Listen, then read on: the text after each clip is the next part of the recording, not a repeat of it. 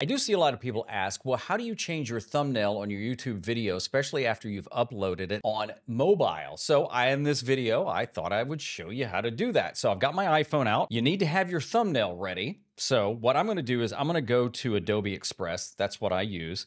And I'm going to go down here to Your Stuff, which is technically my stuff. And I'm just going to click this one right here. It's one I created. Actually, AI created this inside of Adobe Express. Isn't that crazy? All right. So what I'm going to do is I'm going to hit download at the very top. And yes, just going to download that one. And we're going to give it full access because it has to go somewhere. So I just send it to my photos. Still on the phone, we're going to go to the YouTube app. Not the YouTube Studio app, but the YouTube app. I don't know if you can do this on the Studio app. I don't have that on my phone. So we're going to open YouTube. Let it launch. You're going to go to your profile, go one more, and then you see manage videos. We're going to click on that. And then all you need to do now is find the video that you want to change the thumbnail. So we're going to use this one right here, this fourth one that says teletest.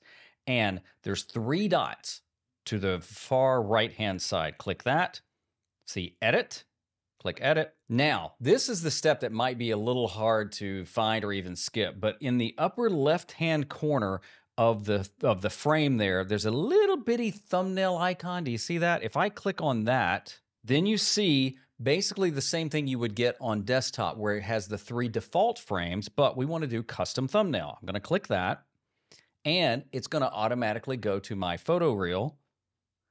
I'm going to click that one. Remember, that's the one we downloaded from Adobe Express. I'm going to hit select, and there it is. And this is the important part. You have to hit save. And there it is. So remember, the key is you need a thumbnail to upload. So even if you don't do a custom one like I do in Adobe Express, and if you want to check out Adobe Express, I'll put a link to that down in the description, but maybe it's a photo or something like that, you're still going to need to get into your photo library for that, upload it, and remember to hit save. Now, if you're also wondering how to upload it on your desktop, check out the video coming up now, along with some of the other videos, and remember to keep creating because the world needs you.